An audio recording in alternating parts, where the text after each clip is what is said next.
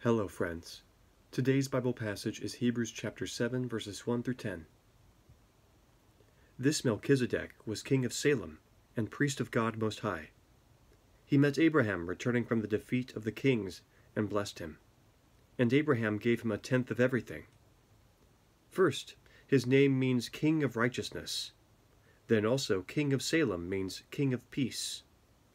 Without father or mother, without genealogy, without beginning of days or end of life, like the Son of God, he remains a priest forever. Just think how great he was. Even the patriarch Abraham gave him a tenth of the plunder. Now, the law requires the descendants of Levi who become priests to collect a tenth from the people, that is, their brothers, even though their brothers are descended from Abraham. This man, however, did not trace his descent from Levi, yet he collected a tenth from Abraham, and blessed him who had the promises. And without doubt, the lesser person is blessed by the greater. In the one case, the tenth is collected by men who die, but in the other case, by him who is declared to be living.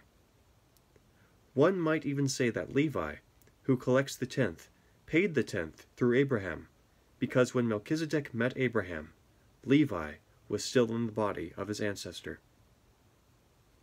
The word of the Lord. Thanks be to God. Have a great day. And happy birthday, Mom.